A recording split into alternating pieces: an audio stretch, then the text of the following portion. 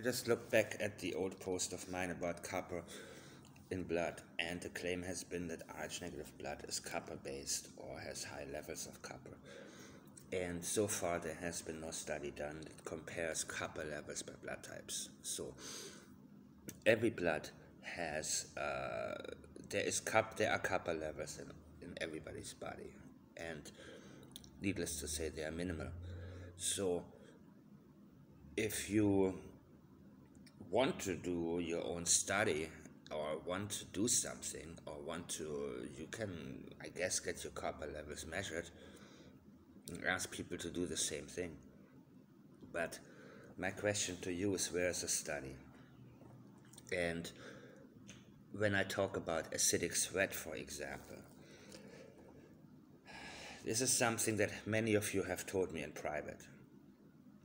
And certain things are not that pleasant to speak about. You know what I mean?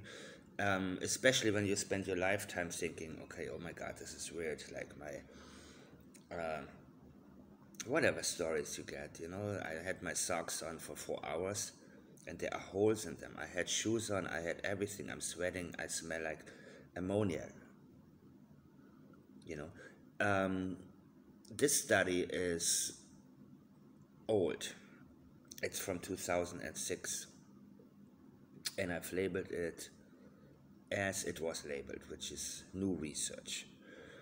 Of course, when I posted that in 2013 or whatever, it was not new anymore. However, it seems to be new. It seems to be new because people haven't paid attention to it. And for some reason, there hasn't been any significant coverage of it. You know what I mean? So I hate to tell you this, but if you want to make a claim, you need to do something. You need to research something. You need to look up something. You know what I mean? And it's simply not feasible to, go around social media and share things, and everybody's asking the same question. Nobody has an answer.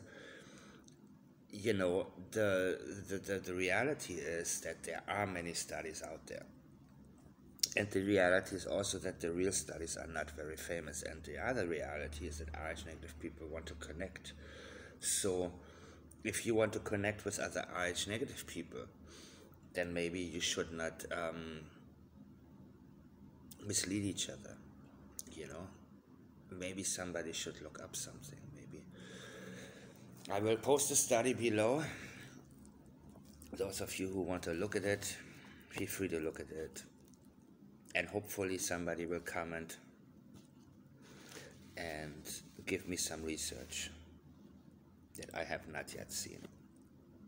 That would be great.